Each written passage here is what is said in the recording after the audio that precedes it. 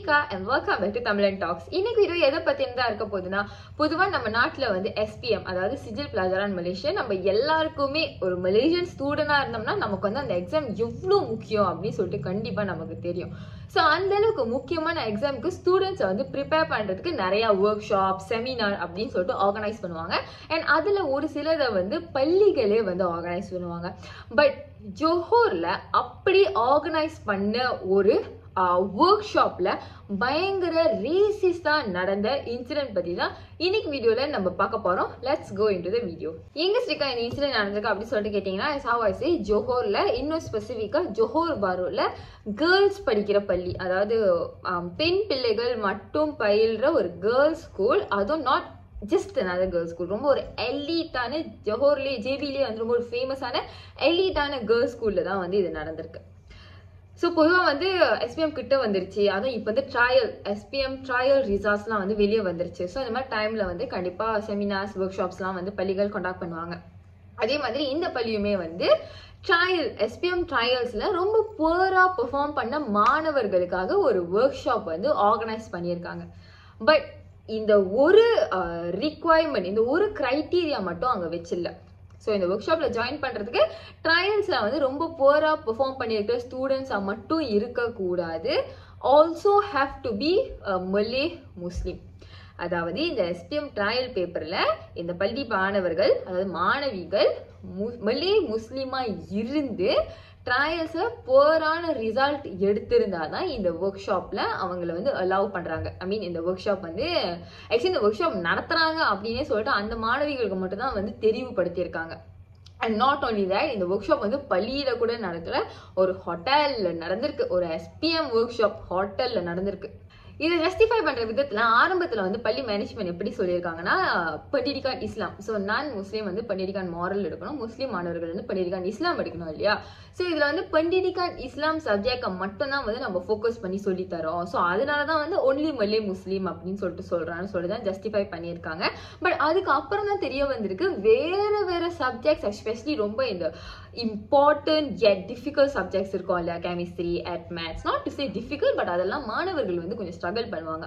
அந்த மாதிரி சப்ஜெக்ட்ஸுமே வந்து அந்த ஒர்க் ஷாப்ல வந்து கவர் பண்ணியிருக்காங்க. அண்ட் இட் வாஸ் நாட், எப்படி சொல்லுவாங்க, ஜஸ்ட் சிம்பிளி கவர்டா இல்ல, ஈவன் அந்த ஒர்க் ஷாப் ஆரம்பத்திலேயே வந்து இதுதான் வந்து அஜெண்டா, இந்த சப்ஜெக்ட்லாம் வந்து சொல்லி கொடுக்க போறோம் அப்படின்னு சொல்லிட்டு ப்ரீ பிளான்டா தான் இருந்திருக்காங்க. பட் இந்த நான் முஸ்லீம் பேரண்ட்ஸ்க்கு அப்படியே கண்ணு தூவணும் இல்லையா, ஐ மீன் எப்படி சொல்லுவாங்க, இதை கவனிக்காம வைக்கணும் அப்படின்னு சொல்லிட்டு ஓன்லி பண்டிடிகான் இஸ்லாம் சொல்லி தரப்படும் அப்படின்னு சொல்லிட்டு சொல்லிட்டாங்க. ஸோ இப்போ வந்து வேற சப்ஜெக்ட்ஸும் சொல்லி கொடுத்துருக்காங்க அப்படின்னு வெளியே வந்ததுக்கு அப்புறம் அந்த பள்ளியில படிக்கிற நான் மலே அண்ட் ஆல்சோ நான் முஸ்லீம் பேரண்ட்ஸ் வந்து எக்ஸ்பிளனேஷன் டிமாண்ட் பண்ணியிருக்காங்க பள்ளிக்கிட்ட இருந்து. அண்ட் இன்னொரு விஷயம் என்னன்னா, எப்போ வந்து இந்த கோவிட்லாம் ஏற்பட்டு மாணவர்களுக்கு வந்து ஆன்லைன் கிளாஸஸ்லாம் வந்து செய்யறதுக்கு தொடங்கினாங்களோ அப்பையில இருந்தே வந்து இந்த ஸ்டூடெண்ட்ஸ், பள்ளி படிக்கிற மாணவர்களா இருந்தாலுமே வந்து பேரண்ட்ஸ் டீச்சர்ஸ் ரெண்டு பேருமே இருக்கிற ஒரு வாட்ஸ்அப் குரூப் வரது வந்து ஒரு நார்மா ஆரம்பிச்சிருச்சு. ஸோ இப்படிப்பட்ட ஒரு வாட்ஸ்அப் குரூப் வந்து இந்த ஸ்கூல்ல இந்த ஃபார்ம் படிக்கிற மாணவர்களுக்குமே வந்து இருக்கு.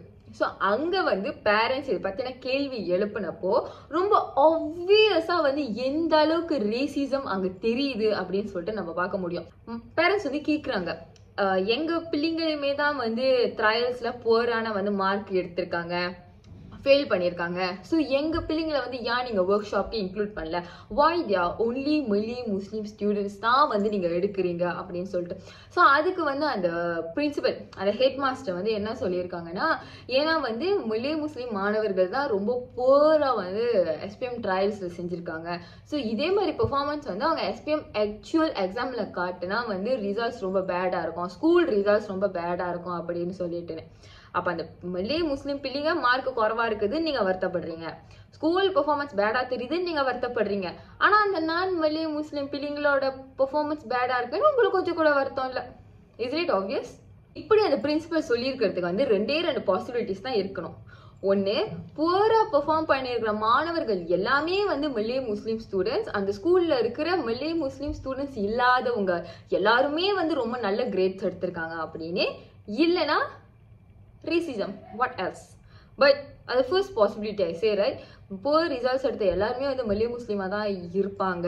மற்ற ஸ்டூடெண்ட்ஸ் எல்லாமே வந்து ரொம்ப நல்ல ரிசல்ட் எடுத்திருப்பாங்க. இந்த பாசிபிலிட்டிஸ் ஏற்படுறதுக்கான வாய்ப்புகள் வந்து ஐ வுடன்ட் சே குறைவு, இட்ஸ் நியர்லி இம்பாசிபிள். பிகாஸ் எல்லா ஸ்டூடெண்ட்டுக்குமே தான் எஸ்பிஎம்க்கு ஹெல்ப் தேவைப்படும். புவர் பெர்ஃபார்மன்ஸ், ஹை பெர்ஃபார்மன்ஸ் அப்படிங்கிறது வந்து ரேஸ் பார்த்து வர விஷயம் கிடையாது. ஸ்டூடெண்டோட intelligence, their ability, their hard work, அதை பொறுத்து தான் இருக்கு. ஸோ ஃபர்ஸ்ட் சிச்சுவேஷன் அது வந்து பாசிபிள் கிடையாது ஏற்படுறதுக்கு. ஸோ ஆப்வியஸ்லி நான் செகண்ட் சொன்ன பாசிபிள் தான் வந்து இங்கே ஏற்பட்டிருக்கு. ஐ மீன் நான் செகண்ட் வந்து பாசிபிள் டு ஹேப்பன் சொன்னேன் இல்லையா, ஸோ அதுதான் இங்கே ஹேப்பன் பண்ணியிருக்கு. சரி, ஸ்கூல் மேனேஜ்மெண்ட் தான் வந்து இப்படி சொல்றாங்க, இப்படி பண்றாங்க. நம்ம வந்து எஜுகேஷன் மினிஸ்ட்ரி, பிகாஸ் இது ரொம்ப பெரிய இஷ்யூ ஆகிடுச்சு. இதை பத்தி எஜுகேஷன் மினிஸ்ட்ரி வந்து என்ன சொல்றாங்க அப்படின்னு சொல்லிட்டு பார்த்தோம்னா, நம்மளோட மினிஸ்ட்ரி ஆஃப் எஜுகேஷன் அவங்களோட ரிப்ளை வந்து ஆஃப்கோர்ஸ் ஸ்கூல் வந்து இந்த மாதிரி ரேசிஸா நடந்துக்கிறாங்க, நான் மலே முஸ்லிம் பிள்ளைங்களை வந்து இந்த மாதிரி டிஸ்கிரிமினேட் பண்றாங்க அப்படிங்கிற அந்த ஃபேக்டை டினை பண்ற வகையில தான் வந்து கருத்து வெளியிட்டு இருக்காங்க. ஸோ அவங்க வந்து அவங்க சைட் வந்து என்ன சொல்லியிருக்காங்கன்னா, இப்போ வந்து பெருநாள் காலகட்டம் இல்லையா, ஸோ அந்த பெருநாள் காலகட்டம் அப்படிங்கிறதுனால அந்த பெருநாளை செலிப்ரேட் பண்ற மாணவர்களை டிஸ்டர்ப் பண்ணிடக்கூடாது அப்படிங்கிற ஒரு எண்ணத்துல தான் வந்து இந்த மாதிரி only for Malay Muslim students அப்படின்னு சொல்லிட்டு சொல்லியிருக்காங்கன்னு. இல்லை, நான் ரொம்ப ஆனஸ்டா கேட்குறேன். I mean, isn't it very obvious that மாட்டினதுக்கு அப்புறம் இது ஜஸ்ட் லைக் ஜஸ்டிஃபை பண்றாங்க அப்படின்னு சொல்லிட்டு, அந்த அளவுக்கு பெருநாளை டிஸ்டர்ப் பண்ணிடக்கூடாது, பெருநாள் செலிப்ரேட் பண்ற பிள்ளைங்களை டிஸ்டர்ப் பண்ணிடக்கூடாதுன்னா இதுக்கு வாரம் வச்சிருக்கலாம் ஒர்க் ஷாப், இல்லைன்னா இதுக்கு அடுத்த வாரம் வச்சிருக்கலாம் ஒர்க் ஷாப். ஏன் கணக்கா CNY வீக்கெண்ட்ல ஒர்க் ஷாப் வைக்கணும்? சரி, ஓகே, அப்பனா சரி, அது கூட நான் அக்செப்ட் பண்ணிக்கிறேன். நம்ம நாட்டில் இருக்கிற எல்லா எட்னிக்குமே வந்து சைனீஸ் நியூ இயர் செலிப்ரேட் பண்ணுறதுல நம்ம எல்லாருமே அதை ஹாலிடேவாக செலிப்ரேட் பண்ணுறோம். பட் அதை ஃபெஸ்டிவலாக வந்து எல்லா எட்னிக்குமே செலிப்ரேட் பண்ணல, சர்டன் எட்னிக் பீப்புள் தான் வந்து அதை செலிப்ரேட் பண்ணுறாங்க. ஸோ நீங்கள் பப்ளிக்லி அதை அனௌன்ஸ் பண்ணியிருந்தீங்கன்னா ஸ்டில் வேறு வேறு எட்னிக்கில் இருக்கிற பீப்புளெலாம் வந்து ஸ்டூடெண்ட்ஸ்லாம் வந்து ஜாயின் பண்ணியிருப்பாங்க தானே. So what's the rational behind this? நான் வந்து ஒரு டெர்ஷரி இன்ஸ்டிடியூஷனில் படிக்கிறேன். இப்போ கூட ஒரு சில ப்ரோக்ராம்ஸில் மலே ஸ்டூடெண்ட்ஸ், முஸ்லீம் ஸ்டூடெண்ட்ஸ் அவ்வளோ அவங்களோட எப்படி சொல்லுவாங்க, அவங்களோட participation be like very less. ஒரு ஸ்டூடெண்ட் 2 ஸ்டூடெண்ட் தான் பட் இருப்பாங்க. இருந்தாலும் ஃபாஸ்டிங் மந்த்ல அவங்கள டிஸ்டர்ப் பண்ணக்கூடாதுன்னு சொல்லிட்டு நம்ம எந்த ஒரு எக்ஸ்ட்ரா கோகுலிகுலம் ஆக்டிவிட்டிஸுமே வந்து ஃபாஸ்டிங் மந்த் அப்போ வைக்க கூட மாட்டோம். அந்த அளவுக்கு we respect other peoples culture and their belief. But நம்மளோட பெருநாள் அன்னைக்கே கிளாஸும் எக்ஸாமே வைப்பாங்க. நம்ம அவ்வளோ மரியாதை காட்டுவோம், பட் அவ்வளோ மரியாதை நமக்கு திரும்பி கிடைக்காது. அண்ட் மோர் ஓவர் ஒரு SPM ஒர்க் ஷாப் ஹோட்டல்ல நடத்துறாங்க. ஏன் அந்த பள்ளியில நடத்துற என்ன பிரச்சனை? பள்ளியில we have all the facilities, class room, white board, mugger, laptop எல்லாமே இருக்கு. ஏன் பள்ளியில நடத்துறது விட்டுட்டு ஹோட்டல்ல நடத்தணும்? It's not a celebration, it's a work shop and some it's SPM, not like corporate business training.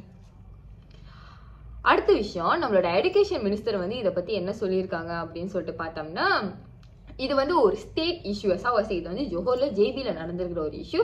So இதை பத்தி வந்து ஸ்டேட் கவர்மெண்ட் தான் ஆக்ஷன் எடுக்கணுமே தவிர நம்ம வந்து எந்த ஆக்ஷனும் எடுக்க முடியாது அப்படின்னு சொல்லிட்டு, this is not a state issue. இது வந்து ஒரு ஊர்லயோ 2 ஊர்லயோ நடந்தில்ல, இது லிட்டரலி நம்ம நாட்டுல நிறைய இடங்கள்ல நடந்துகிட்டு தான் இருக்கு. இந்த இன்சிடென்ட் நடந்ததுக்கு அப்புறம் நிறைய பள்ளி ஆசிரியர்கள் வந்து வெளியே வந்து சொல்றாங்க தட் எங்க பள்ளியிலுமே இந்த மாதிரி நடக்குது. பட் எப்படி மூடி மறைப்பாங்கன்னா, இது வந்து ஒரு சமய நிகழ்வு, இங்க வந்து சமயம் சம்பந்தப்பட்ட லெசன்ஸ் நம்ம சொல்லி கொடுக்குறோம், பெண்டிகல் இஸ்லாம் கிளாஸ் அப்படின்னு சொல்லிட்டு மூடி மறைக்கிறாங்களே தவிர இந்த மாதிரி ஆன்கோயிங்கா தான் எவ்வளோ காலங்களுக்கு நடந்துகிட்டு இருக்கு அப்படின்னு சொல்லிட்டு. ஸோ அப்படி இருக்கிறப்போ இது எப்படி ஒரு ஸ்டேட் இஷ்யூன்னு நம்ம கருத முடியும்? சரி, அது ஸ்டேட் இஷ்யூனே நம்ம வச்சுக்கோம். It's still under your ministry, right? It still has to something to do with education, right? இப்போ நாட்டில் வேற வேற இடங்கள் அப்படின்னு சொல்லிட்டு எடுத்துக்கிட்டோம்னா இந்த மாதிரி ரேசிஸான இஷ்யூஸ் நிறைய ஓடிக்கிட்டு இருக்கு. லைக் நம்மளோட கவர்மெண்ட்ல வந்து ரொம்ப ஒரு ஹை பொசிஷன்ல ரொம்ப டாப் லேட் கவர்மெண்ட் எம்ப்ளாயிஸ் பார்த்துக்கிட்டோம்னா 90% ஒரே ரேஸ்ல உள்ளவங்க தான் இருக்காங்க. ஒரு சில இடங்கள்ல போய் வேலைக்கு கேட்டோம்னா ஒன்லி பூமி புத்ராஸ், எடுத்தோன்னே ஒன்லி பூமி புத்ராஸ் அப்படின்னு சொல்லிட்டு சொல்லிட்டாங்க. சரி, அங்கெல்லாம் அப்படி நடக்குது. பள்ளி அங்கதான் நம்ம பிள்ளைங்களுக்கு கரெக்டான வேல்யூஸ் சொல்லி கொடுத்து, that's where we nurture the kids. அங்க நம்ம அந்த பிள்ளைங்களுக்கு என்ன சொல்லி கொடுக்குறோமோ அதுதான் அந்த பிள்ளைங்க கடைசி காலம் வரைக்கும் அப்ஹோல்ட் பண்ணிட்டு வர போறாங்க. அங்கேயே இந்த மாதிரி ரேசிசம் விஷயங்கள் நடந்துச்சுன்னா அப்ப என்ன மாதிரி வேல்யூஸை நம்ம வளரும் தலைமுறைகிட்ட இருந்து எதிர்பார்க்க முடியும்? அஃப்கோர்ஸ் இந்த மாதிரி சிச்சுவேஷன் எல்லாம் பிள்ளைங்க வளர்ந்தாங்கன்னா, இதெல்லாம் ஃபேஸ் பண்ணி இதெல்லாம் பார்த்து வளர்ந்தாங்கன்னா, இந்த மாதிரி ரேசிஸா தான் பிள்ளைங்களுமே வந்து ஒரு அவங்களோட 30ஸ்ல இருக்கிறப்பயோ 40ஸ்ல இருக்கிறப்பயோ வந்து அந்த ரேசிசம் தான் வந்து அவங்களும் ப்ராக்டிஸ் பண்ண போறாங்க. அண்ட் எல்லாருமே ஒரு சிச்சுவேஷன்ல மோஸ்ட் ஆஃப் த டைம்ஸ் பேரண்டா ஆகுவோம்.